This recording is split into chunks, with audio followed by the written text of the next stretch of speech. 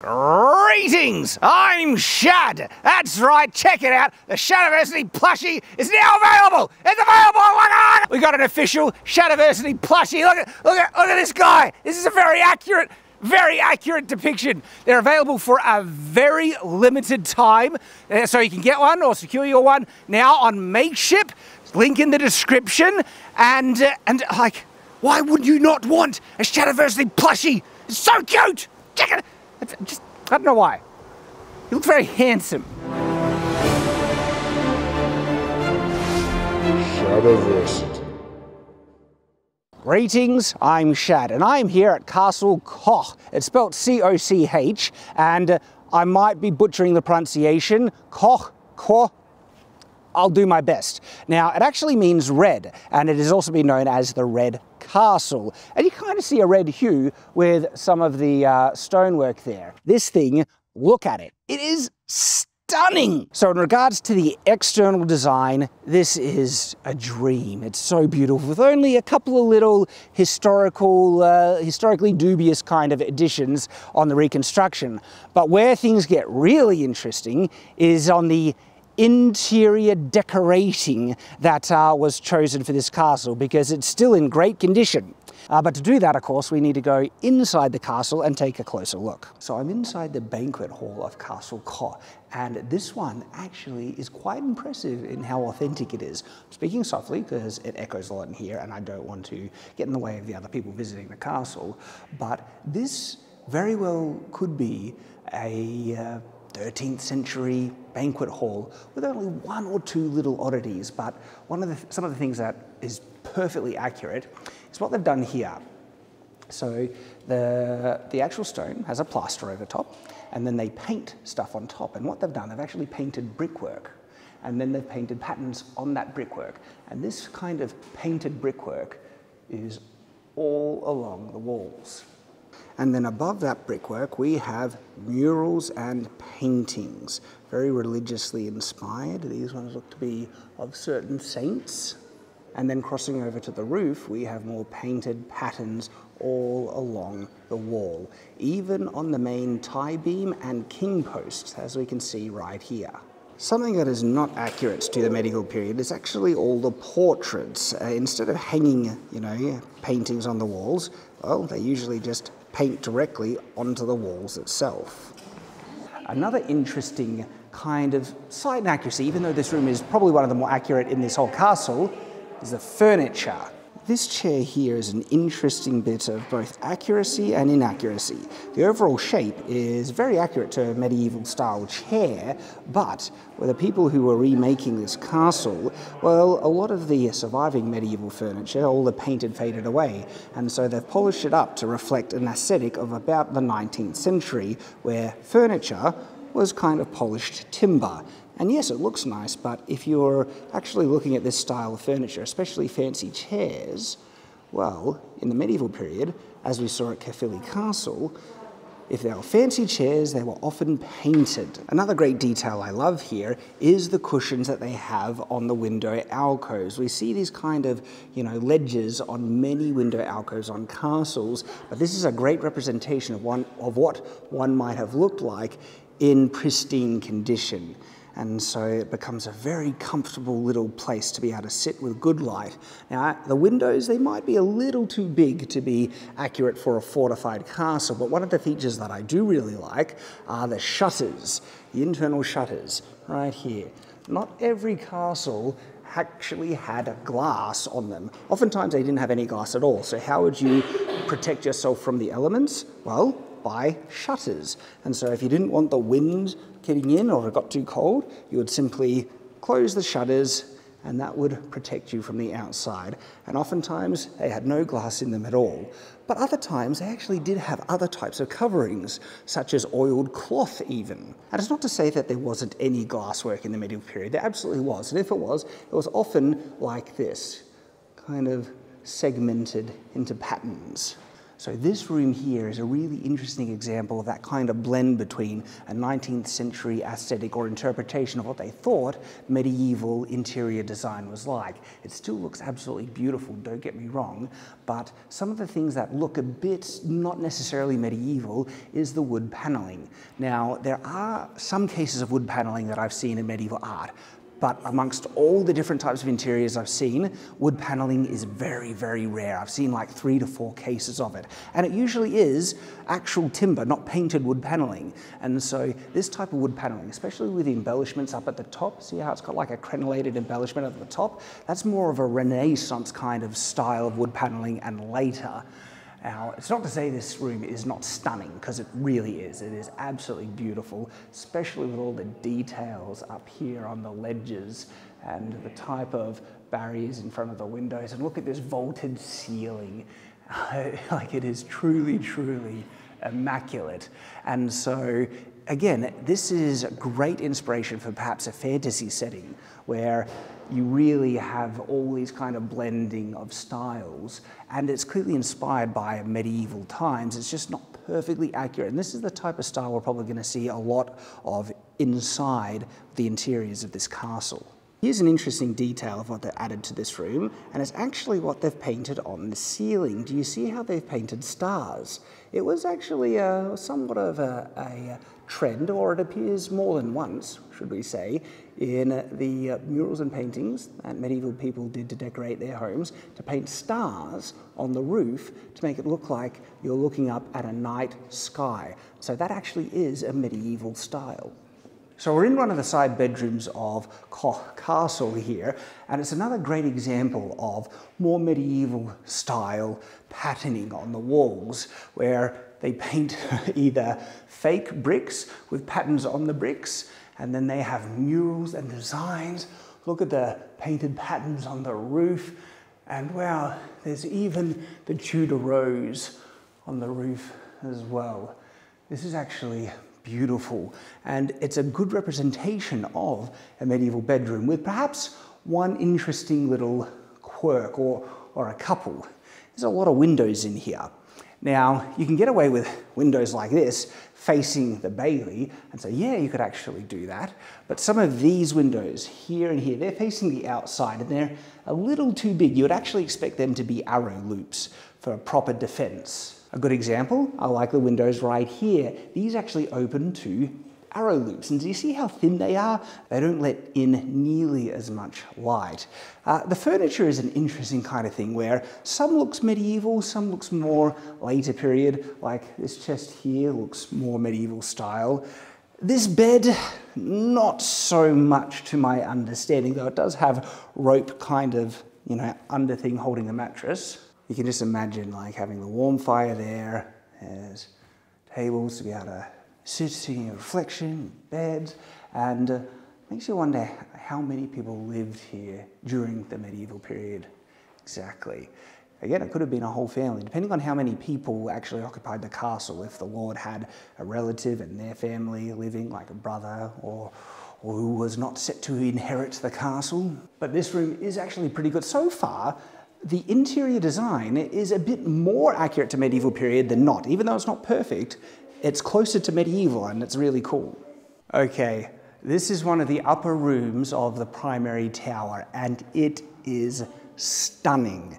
And again, this is an extremely medieval style room. I'm not kidding. Like the patterns and designs and colors, I'm seeing very little Renaissance or later aesthetic design. I mean, take a look at the, oh wow. Now maybe the mirrors at the top, that's hard to tell. I would say that's probably not fully medieval, but the paintings in each one of these kind of square sections, yeah. Though the paintings themselves don't have a medieval kind of style, and so in medieval painting it has an interesting style to the proportions and stuff, where the monkeys actually are a little higher quality than what you would usually find in medieval artwork. That's one of the things that floors me about this room, like really, is the furniture. This is such a glorious representation of a noble medieval bed. So this would be the bed of a nobleman, someone rich, basically. And look at the color. Look at the painting that they have done on this. This is gorgeous, and I've actually read that this is based off of a 13th century bed, and so very accurate. And again, it's not just polished timber like you see in later periods and everything. It is painted, and look at the chairs as well. And something that honestly floored me. I'm not sure how comfortable that chair would be though, but something that floored me is this. I think it's an armoire. Look at the design and painting on it. Absolutely gorgeous, and that's what they would look like if you were rich and in the medieval period. Like, do you see the level of color and pattern work there? This is stunning. This is incredible. Oh, I'm in love with it. This is such a beautiful room. Okay, so small little things I have to nitpick, okay? We do have larger windows facing the outside, which is interesting because we have a larger window and also an arrow loop right next to it, when really you would want them all to be arrow loops unless you had windows facing the inside of the bailey. You get away with something like that. Now, it's not to say there weren't exceptions with larger windows facing the outside, and this is high enough, so maybe, yeah, you could get away with it. But also, like, in terms of the details, see each alcove how it has like a dedicated pillar built into the stonework, and these are pointed arches, so it's Gothic in design. And then how the fire just naturally sits in one of those arches, right? This might be my favorite room, honestly, in terms of its accuracy, but also the furniture really kicks it over the edge. This is unbelievable. I am in love. This is amazing. See the patterns, how they're in squares along the walls here? Very, very medieval. So in terms of medieval pattern design, they often repeated a lot of shapes and images and stuff. This goes the same with the armoire right here. Do you see how a lot of squares, cross-hatching, as well as repeated kind of imagery? That's a very medieval style and aesthetic. And we see, like, look at the flowers. Look at the flowers right here above the thing. Repeated images, and usually they'd be able to paint these with stencils. They'd actually have a stencil, and it could be made out of leather or even a thick type of parchment, and they would have that thing and they'll paint over it and stencil on the pattern. There is a little bit of a giveaway in terms of authenticity, where in the medieval period, see this like square patterning and everything, that would be painted directly on the plaster. These, as we can see from what's being falling off, it's actually wallpaper. So you can't really tell if you couldn't see the wallpaper peeling off over there. Again, so yeah, not wallpaper, it'll be painted. And their version of wallpaper were hanging carpets. And it's funny, like, as great as this is beautiful, I love it, right? I would love to see a pristine kind of depiction of a castle that shows wall carpets or hanging brocades, tapestries and things like that. And they were very, very common. And so it would be great to see like an authentic representation with that, because I've never seen that, but then this is rare enough. And to see it in such pristine, gorgeous condition, oh my gosh, this is becoming one of my favorite castles. What is almost frustrating about how great this is great, right? It really demonstrates how little we see an authentic kind of medieval decoration. Where in film depicting the medieval period do you see rooms like this inside castles? Think about that. How often? You know? And so, it's like Hollywood has a different medieval style in their head that they think, this would just look better for people, instead of trying to depict it like what we think modern people would appreciate in design. How about we be more authentic to how accurate it should be? Because it looks phenomenal. Now, you have to bear in mind, in terms of the color, right? This is all a sign of incredible wealth, okay? Because the average poor person, yeah, they might be able to whitewash their homes, but hiring a painter, because it would take like an actual talented painter, especially these murals and stuff, to do all this work. And then getting access to the pigments and the colors of the paints, also very expensive. So this is a huge sign of incredible wealth, and many nobility would opt to trying to do that to display it, and also why a lot of clothing was colorful on top of that. So I'm standing in the winch room, which was probably referred to as the windlass room, and this is where the portcullis gets raised. We can see the windlass right here. Now, I'm not certain this is what a medieval windlass would look like. I've never seen an accurate one for a point of reference.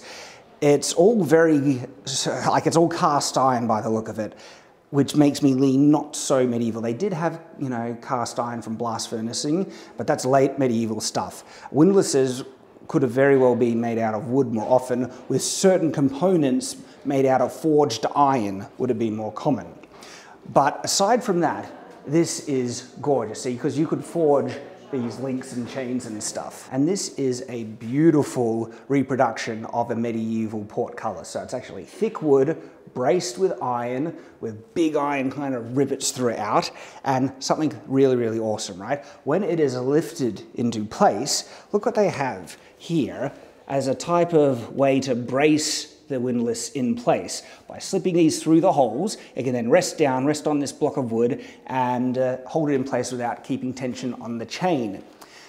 I'm being more and more impressed about the little accurate details. There's little details that are just added here for the sake of accuracy that were clearly added in the reconstruction, which meant they really cared about actually trying to recreate an authentic medieval castle. And we're seeing it all around, more and more, little signs like that, which is making me love this place more and more. Case in point, right beneath me here is the, well, it's covered right now, but you could lift that open, and this is the opening to the murder hole that we pass through underneath at the gatehouse.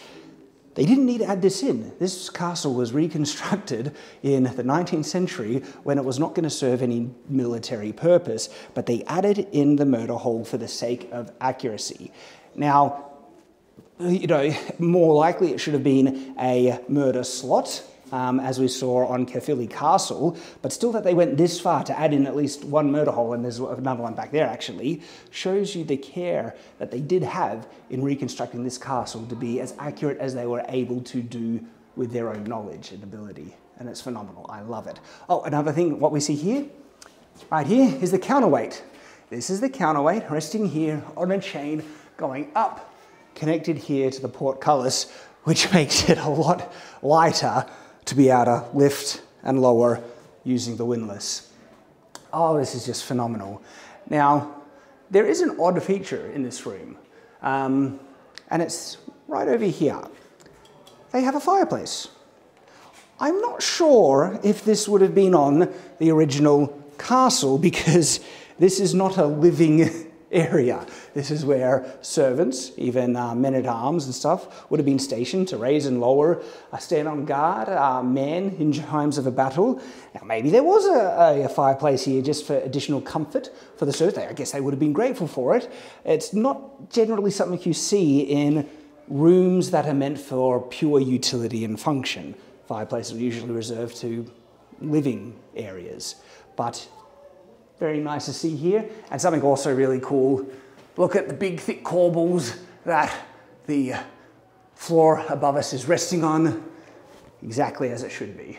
So we're in the uppermost room of the right tower. So if you're looking at the castle from the front, there's a tower on the right. This is the top room. And in actual fact, the battlement for this tower rings this room all along the outside. And so it's an interesting example of not every room was, you know, desired to be elaborately painted and stuff like that. But at bare minimum, it does have this plaster and whitewash. Should be said though, castles, and we see this in art, did have bare stone in some instances. So when I'm saying that oftentimes, and most times, there was a whitewash on them, that is true, but I don't want people to take that too far to think that there was no bare stone on castles. We see a lot of examples in medieval art that did have the bare stone, but what it was usually dressed stone, very finely cut, fitted and it looked smooth, okay? It wasn't just rough kind of bits of different size stone blocks with mortar in between. It was actually, when shown in art, the bare stone always looked very nice. And if it didn't look nice, that's when they would plaster and whitewash. And if it wasn't an important room, well, just something plain like this would have been perfectly accurate. And so here is an interesting example where windows like this, perfectly fine, because one, the wall is much, much thinner here because we're at the very top, so it doesn't need the support underneath, and we have the battlement outside of it. And so because these aren't facing the outside battlement, well, you can get away with bigger windows, and we actually have a good number of them letting in a decent amount of light. And then, of course, they might not have had glass on them, but a wooden shutter to keep the elements out. And this room could have been used for any number of reasons. I mean, it still has a little hearth over here, and so very well could have been a bedroom, and if a bedroom, any number of uses in terms of who was living in here. So it could have been a relative, an important servant, chamberlain's quarters, and that might then well house his entire family, a guest room, or any number of those options. We're now standing in the uppermost room of the right side tower, literally above that kind of plain whitewashed room that we were down just before. And you can see the angle of the roof coming in. The roof is on such a high angle that it provides enough space to have an entire room. This was designated in the reconstruction as actually the chapel. So a lot of castles had internal chapels, and this was one of them. And if this was being the chapel in the reconstruction, you would expect to have a large cross somewhere, a place to kneel, to pray. And so clearly probably didn't look like this. I'm not sure about the chairs here, maybe not. Now, I do not know if the original 13th century castle that this was a reconstruction of had the chapel located here. I have no idea or point of reference, but it was very common to have chapels inside castles. So I'm standing in the kitchen of Coch Castle here, and it's actually on the second level of the rearmost tower, which is a little odd because kitchens are usually on the lowest level of castles. It's clear why they put the kitchen here in the reconstruction, because right through these windows is actually the feasting hall or great hall. And so they would prepare the food, and then they'd be able to place it here, and the servants could take them and then serve the food for the Lord. And so I'm not confident that this is the actual location where the kitchen would have been in the 13th century castle. And there's a couple of interesting things here and there. For instance, look at this big cast iron wood fire oven. Not a medieval thing. The ovens are, of course, built into the stone itself on medieval castles.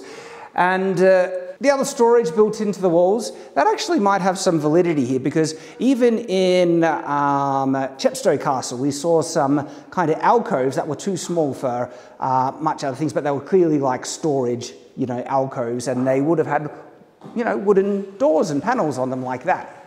The inside of Coch Castle honestly blew me away. It was far more authentically and accurately medieval than I was expecting, which is amazing. And it is doing one of the things that I actually have wanted to see for a while, which makes this castle one of my all-time favorite. What is it doing? It's actually giving a more accurate window to what medieval castles actually looked like in the medieval period by having the walls still plastered and painted with all these colors and murals. It's absolutely wonderful. This is a closer representation of a medieval castle in period, what it looks like, than even a lot of surviving castles, because out of respect to keep the ruins intact, the people don't really decorate them what they were like in the medieval period. And so, yeah, I totally loved the castles that we've seen, like Chepstow and Caerphilly, but this one in particular already has a special place for me because of what it's doing. It's showing what castles were like in the medieval period. It's exactly the kind of thing that I want to build on the Shadlands. And if I had an obscene amount of money, I could almost just I would want to try and build this one for one on the Shadlands. It is, I love so much about it. I love its asymmetrical design, and I love the interiors. It is just wonderful. one of my favorite. Let me know what you think in the comments below. Thank you for joining me in this video. If you haven't seen the video where we analyze the exterior design of Coch Castle, do go check that one out. I hope to see you there. And until that time, farewell.